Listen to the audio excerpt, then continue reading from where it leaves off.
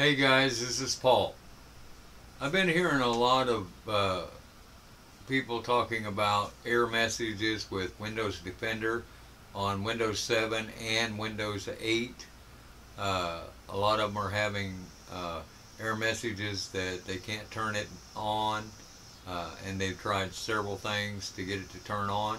So I've decided to put together a video and see if I can help you with that. Now, keep in mind I am paralyzed, but I'm going to do my best to make this video so that it can help someone resolve this issue. Let's go to the control panel first thing. And I've simulated some problems on my Windows 7 so that I can't turn it on. But I went in and I've turned several things off, trying to make it give the messages that you're receiving. So on in the control panel, click on Windows Defender, and most of the time in Windows 8 you won't see this window. It will be an error message instead, but on Windows 7 you'll see this message. If the service has been turned off, or it's by group policy, or if there's some other error. Now most of the time on Windows 8 you'll see this message, an error 577, and I'll show you how to fix that, and also show you how to fix other errors like give me just a moment here. Put this down.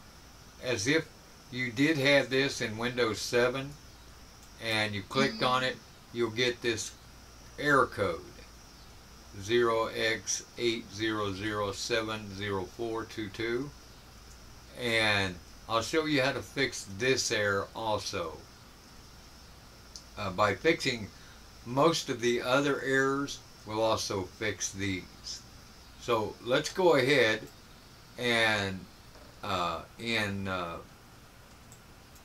the run position, let's just go ahead, let me just put this down and go to my start menu and write run. Now this is in Windows 7, or you can push the Windows icon or key and R, which will bring up run. But in this case, we're just going to type it in and hit enter.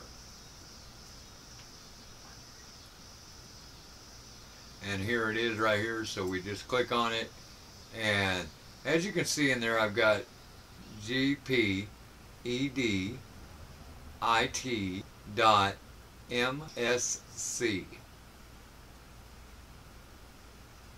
And then we just click on that. And that'll take us into this window here, which is actually the group policy, which is for this error. I'm sorry, not that one. Let me get that one pulled up here.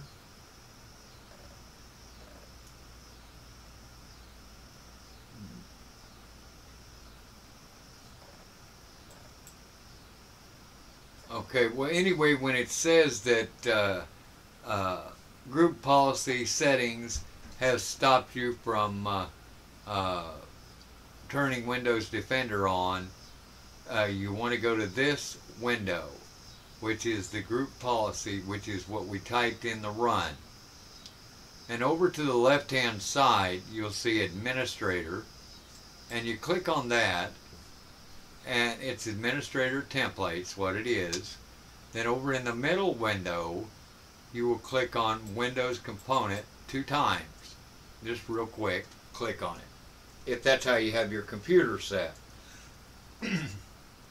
Excuse me. And if you scroll down till you find Windows Defender,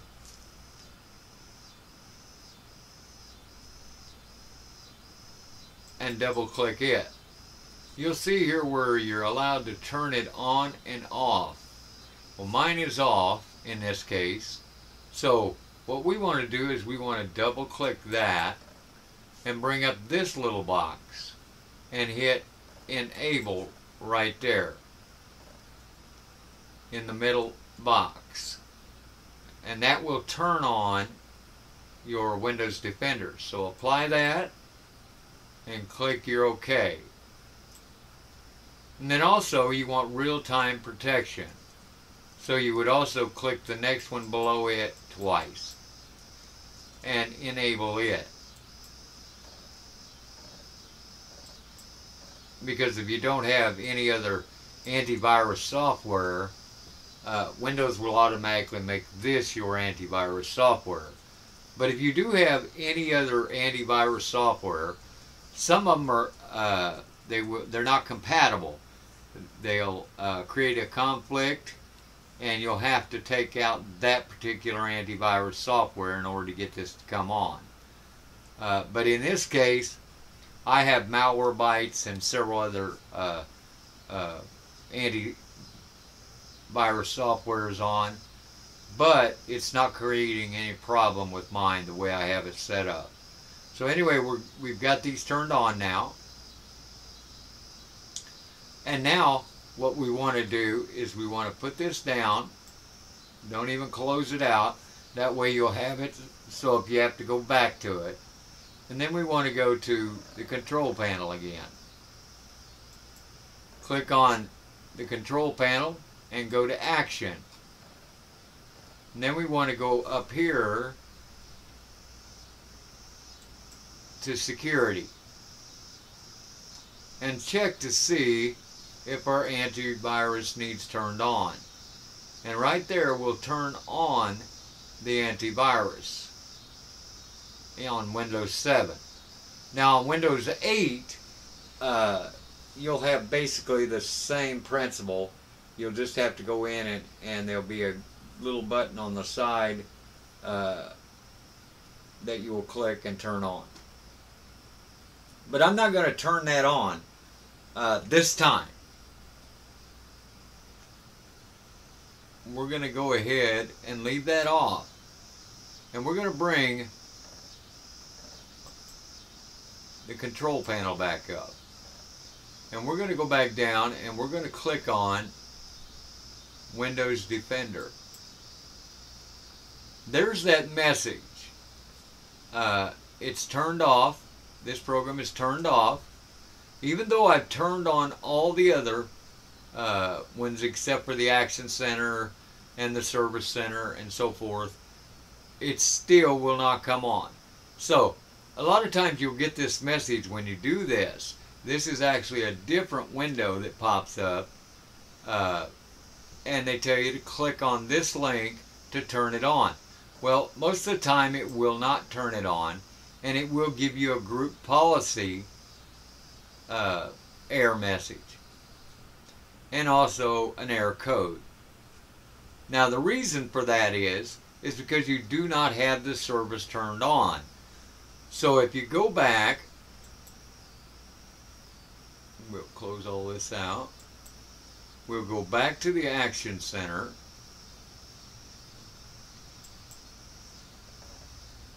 And we'll go up here to Change Action Center. And we'll put a check in the virus protection and the spyware and related protection. And click OK. Now, that may or may not do it. So let's just check. May have to go another place to turn it on completely. Okay, we still got the same window. Now, the next place we want to go is going to be the administrative tools, which is right up here across from the Action Center in your control panel. Click on that and let's open it up. And we'll go to Services. And once we go to Services, just highlight one of these so that you can move down if you're using your roller and find Windows Defender.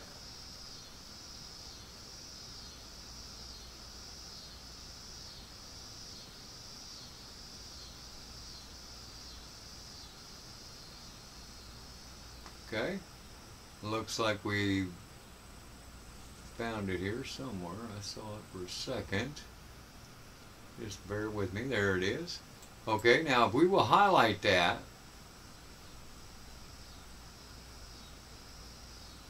we'll see this is disabled right over here. We'll highlight that, right click, go to properties, and we'll change this for your Windows Defender property, local computer window, change it to automatic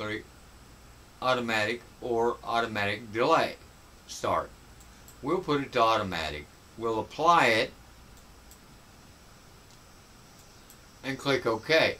Now we have automatic. Now, it's still yet not started. Right here you'll see the word start. So we'll go up here and we'll click this while that's highlighted, and it will turn it on. Okay, Windows Defender services on local computers started and then stopped. Some services stop automatically if they are not in use by other services or programs. Okay, so now what we want to do is close that out and go back to our control panel.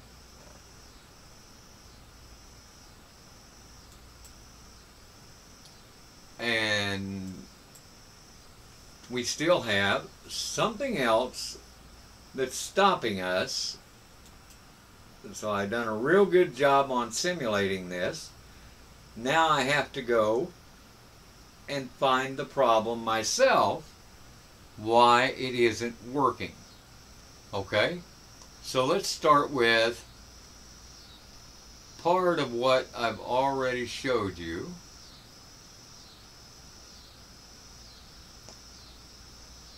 And let's go back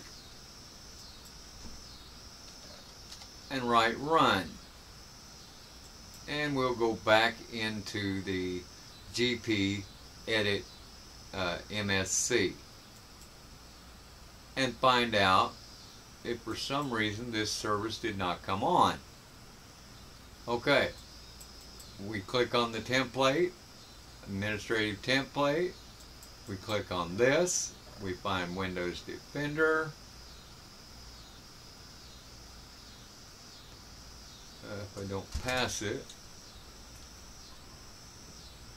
and it's right there, let's double click and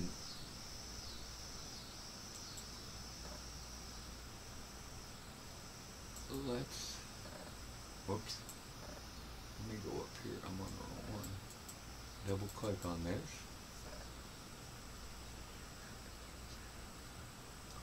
And mine is actually set because mine is not in the policy or anything. So that would be why mine would do this, because I enabled it, but I've got other programs running. Like I said, I've got malware, I've got others.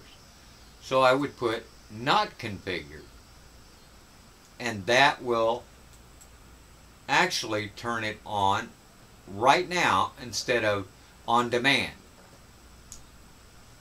And we need to